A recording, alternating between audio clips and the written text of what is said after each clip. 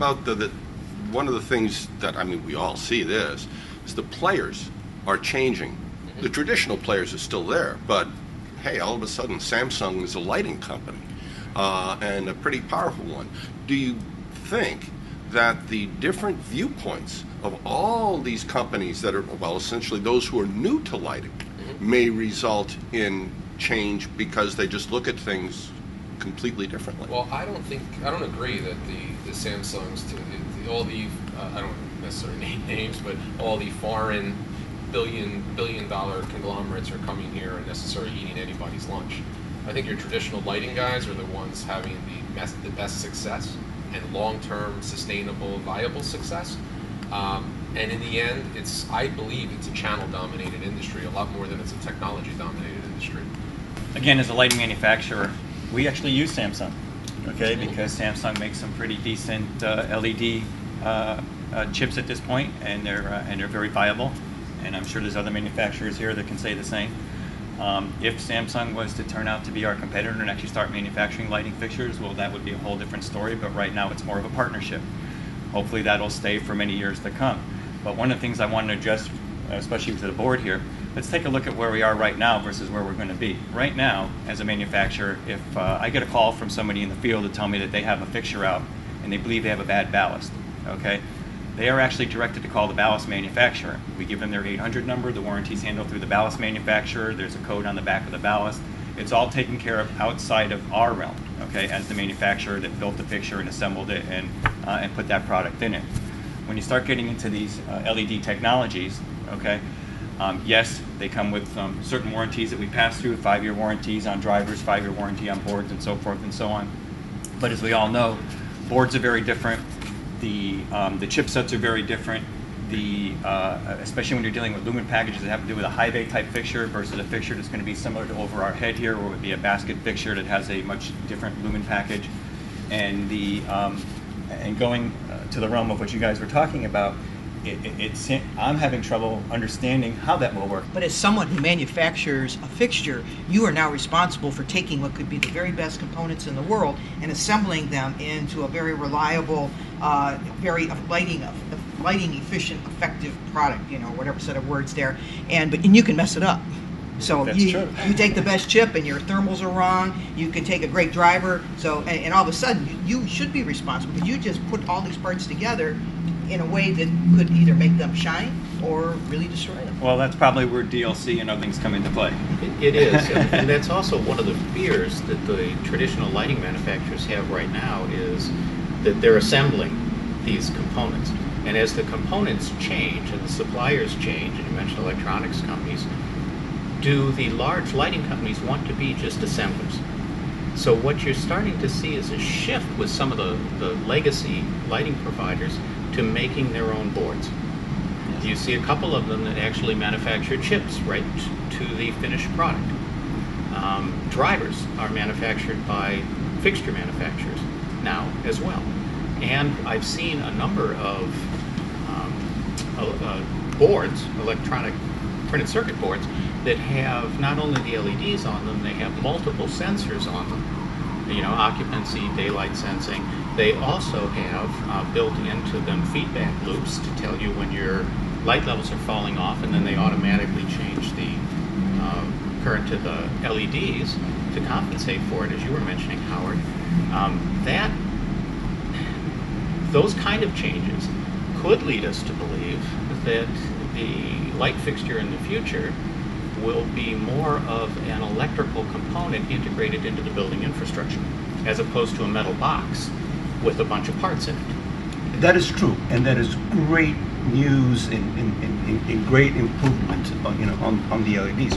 But the tendency always has been, and correct me if I'm wrong, that if a manufacturer starts to do that, it tends to be more proprietary. So it tends to make that fixture even more unique, which creates the additional problem down the line. For you? Absolutely, but it's not me, it's the end user. No, you're right. No, it's the end users that are going to get stuck with this. Sure. The same thing as you're saying, integrating lighting fixture into the building structure, again, another problem. Now you got this thing stuck in the wall someplace, and how many stairway lighting, that embedded stairway lighting, that I have to figure out how to replace? You know, I got a concrete pour around there that's 6.25 inches, all right, and I got to find something that goes inside there because it's rotted away. Okay, the company's not really to be found. Yeah, and standardization is coming along, not just with the components, whether it's Saga or EVA is very active at creating additional standards, and as well as AIS. So that's happening. And you mentioned protocols. One of the things we were going to talk about certainly is the protocol that we use for lighting control, which is the Dolly standard, and it is an IEC standard that I could go into more detail on, but it will drive the control industry to a fairly common control methodology that today is a ballast driver kind of standard that I'll just if you look at the screen, I'll put it up. That what I'm showing up there is what is currently the IEC 62386, which is the standard for the Dolly protocol. And today we have that standard used for ballasts and LED drivers and other load type controllers. If you look at it, allows now for additional functionality, including color control, which we've talked about here, emergency lighting operation, and really will cover all the different light sources. But what isn't yet ratified is the actual control protocol. So today, manufacturers use Dolly ballasts in their systems, and ballasts are fairly standard. But all the different control systems, that, to your point, are unique to those companies, or proprietary to any of those companies. But that's what's going to change as well. Once the control portion of this IEC standard is ratified, then everybody can build stuff that works in a similar fashion. So we're seeing that kind of shift. Jay? First of all, and again, strictly my own opinion, industries in transition and in disruption like we've been in make tons of mistakes. So the drive towards pretty capital engineering intensive vertical integration from my own perspective is ultimately I think there'll be a divestiture of that, because I think we all talk about lighting as a whole, but the luminaire business is dramatically different than the light source business, than the control gear business. And historically, lighting fixtures have had open architecture exactly for what Charlie's talking about. It's worked, and if you're the guy who owns the building, you don't necessarily want something completely proprietary, because the building is going to be here for 25, 30 years.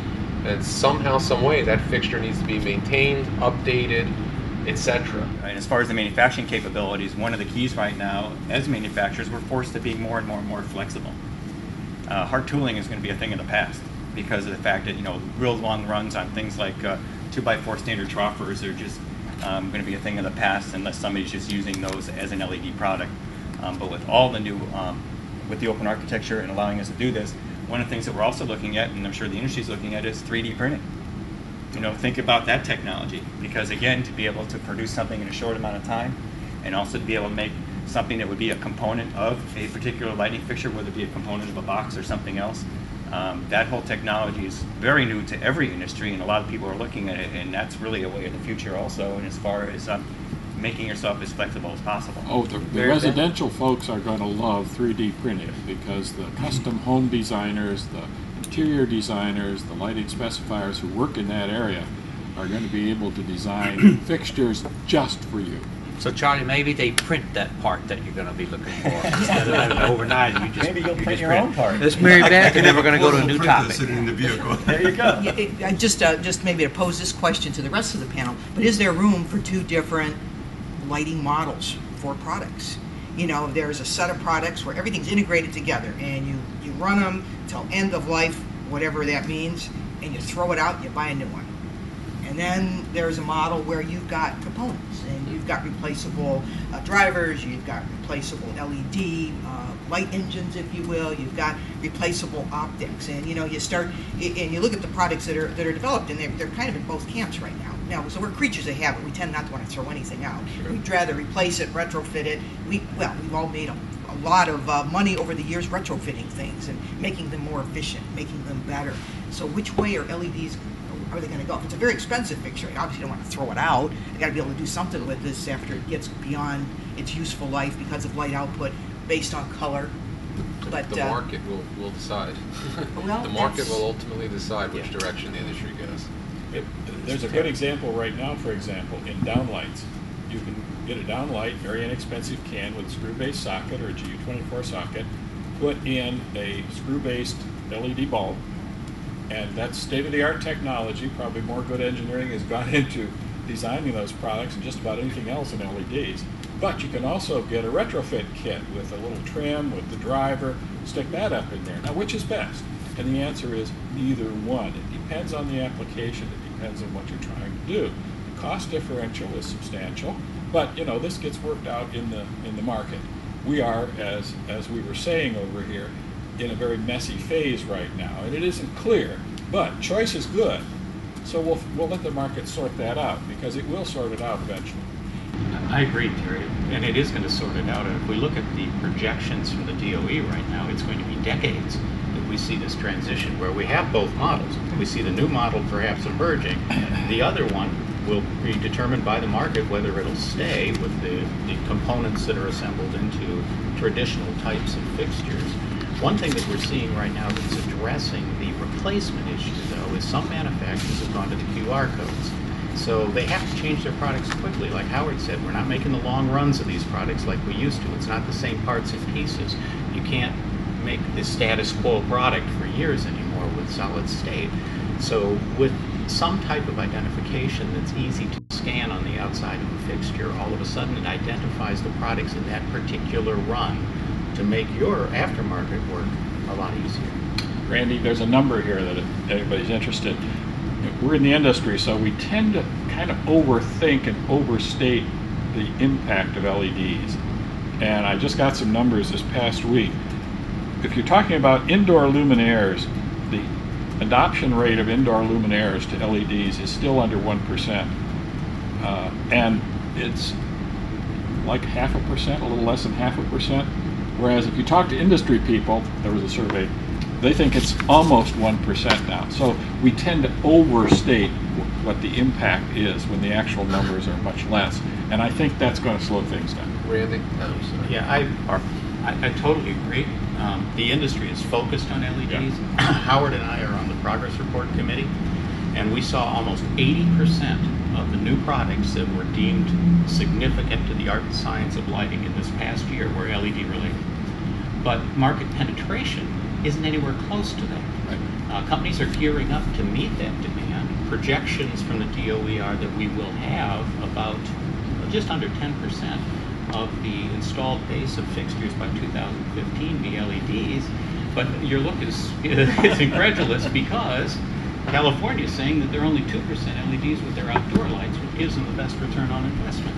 So global numbers that just came out of London show a 3% global market penetration for installed base of LED products. On one hand, everybody's betting the farm. There were no new fluorescent or metal halide luminaires submitted this year. 0. Everybody's betting the farm on solid state, but we haven't seen it